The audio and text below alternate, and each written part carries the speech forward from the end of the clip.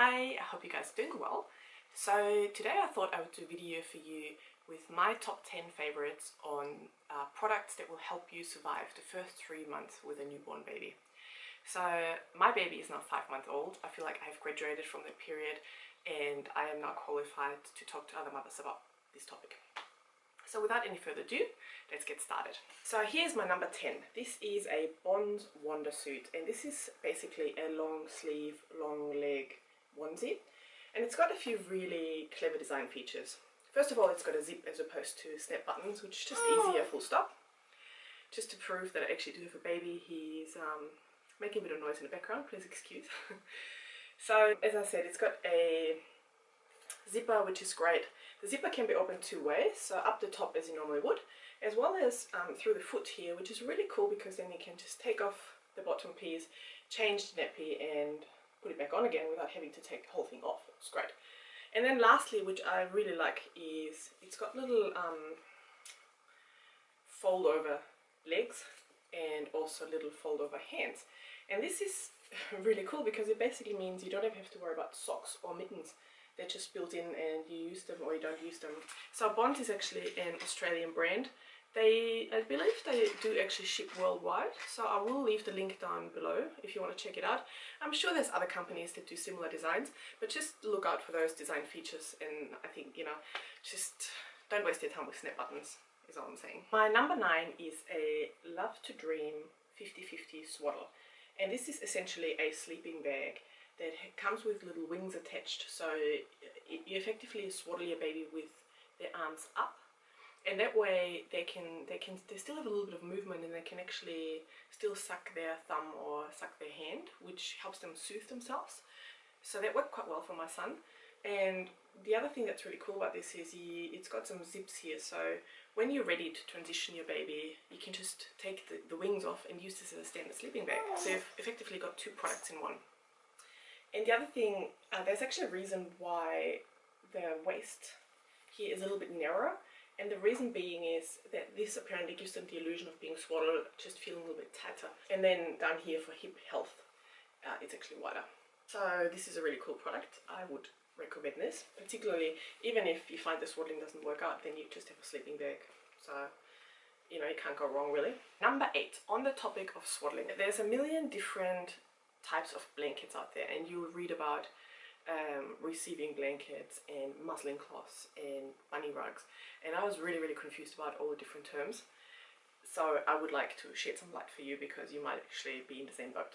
So this is what they call a bunny rug, and that's basically a cotton blanket that is really stretchy, and this is what I would recommend for swaddling. You can really, you know, wrap your baby into it, and then if the baby starts kind of kicking as they do, the swaddle or the bunny rug will give. Whereas with a muslin cloth, which is what most people recommend, there's usually no give at all. So then it's either, you know, either the baby is really uncomfortable and you will just hear grunting all night long, or the baby will break out. Whereas I found these type of bunny rugs, they work really well.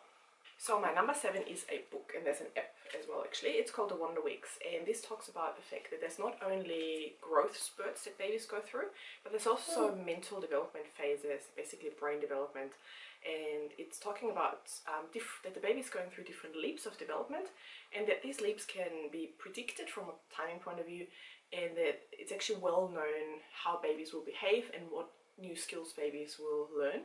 So in that way, you know, you can actually look it up if your baby is very fussy, or if your baby is not sleeping, or just changing in general. You can actually read up on it and, you know, find out why that is and what your baby is learning, you know, how long it's going to last, which you're probably interested in, and how you can help your baby get through this sleep. Number 6. This only applies to breastfeeding mums, but if you want to get yourself one of those lotions. They're called Lancino. Google it, enough said.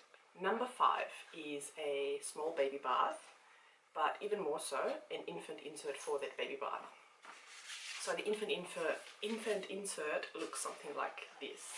So you just pop this into your bath, and let me tell you, in the first few weeks when you have a newborn baby, super fragile, you don't really know how to touch them and hold them, and you have to support the head, and you're just so scared you're going to break them. And then you combine that with wet, slippery bath time, possibly down on your knees, you're just gonna want any help that you can get, trust me.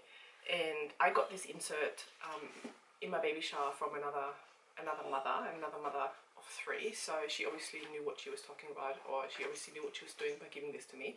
So thank you very much, Anissa, I much appreciate it. It has made my life a lot easier. My number 4 is a Moses basket or a bassinet or a clothes sleeve bar, basically anything that is a bit smaller than a cot, something that you can have next to your own bed when the baby's sleeping. And let me tell you, in times where you are sleep deprived and you're probably getting up every 2 to 3 hours to feed the baby, if you have the baby close by so that you can just reach out while you're still in bed, while you're still, you know, snoozing basically, and put the baby's tummy back in, or just squeeze the baby's hand, or just rock them slightly, or whatever it is you need to do to put them back to sleep if they don't actually have to be fed. You can even keep your eyes closed if you want to, and you probably do want to. Then believe me, that is worth any money you're going to spend on an additional piece of furniture. My number 3 is a bouncer. Any bouncer really will do, but in particular the Baby Beyond bouncer. And so you want a bouncer in general. Any bouncer is better than no bouncer, because you want to have somewhere safe where you can sit your baby, because baby can't be on you all day long and baby doesn't sleep all day long. So you know, you just need to have, baby needs to have a chair or something. The Baby Beyond bouncer in particular, and this is not cheap, this is probably twice if not even 3 times the price of other bouncers, but I think it's well worth it. And if you know me, I have recommended this to so many of my friends. I have actually got 2 of those, one for upstairs, one for downstairs, so that gets to show how much I love it. So first of all, it's really well made, as anything by the Baby Beyond brand.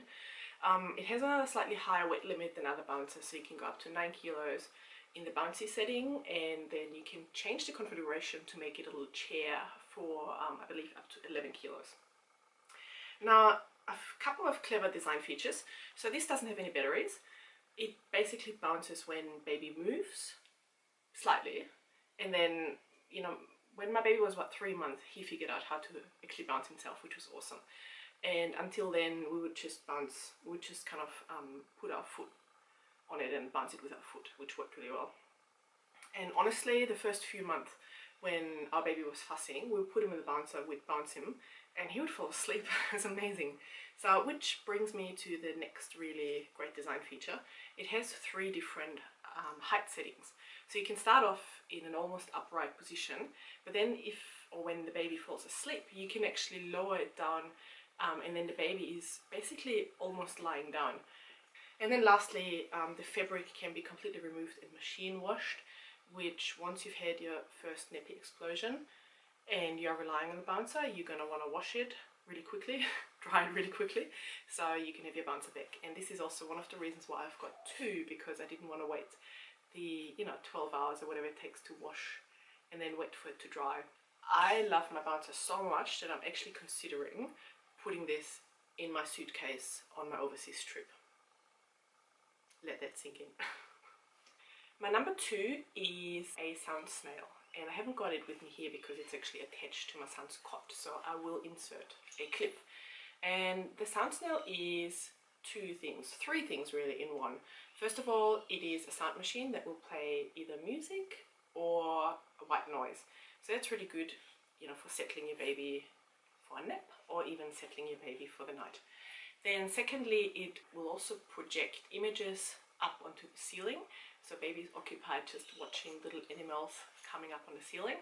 And then thirdly, it's also a little night light that has changing colors. So go check it out, I'll leave the link below. My number 1 is, I think, another Australian product, and it's called a Flybaby. And again, I haven't got it here, I've got it in my car, so I'll insert a clip of how you would use it. And I think the number 1 purpose of the Flybaby is actually to use it, as the name would suggest, on an aeroplane. And basically it is a mesh dome that you can just attach to a plain bassinet, and it will then help shelter your baby from any light, noise, any nosy passengers, and basically help baby hopefully fall asleep and stay asleep longer. So this is it for my top 10 baby newborn must-haves. I would love to hear from you guys if you have any products that you thought you just would not have survived the first 3 months with. Just leave a comment down below. I will check it out, and I hope you have found this useful. If you would like a more detailed review of any of the products I have talked about today, also just leave me a comment down below. I would love to film another video. So with that being said, it is Friday here in Sydney. I'm hoping you all have a wonderful weekend, and I will see you in my next video. Bye bye! Here we have the Chanel wallet on chain in the chevron line. This is the navy blue color with silver hardware. So at the moment this is empty. I've just got a few cards in here, but the main compartment is empty. So I'll show you how I would usually set this up.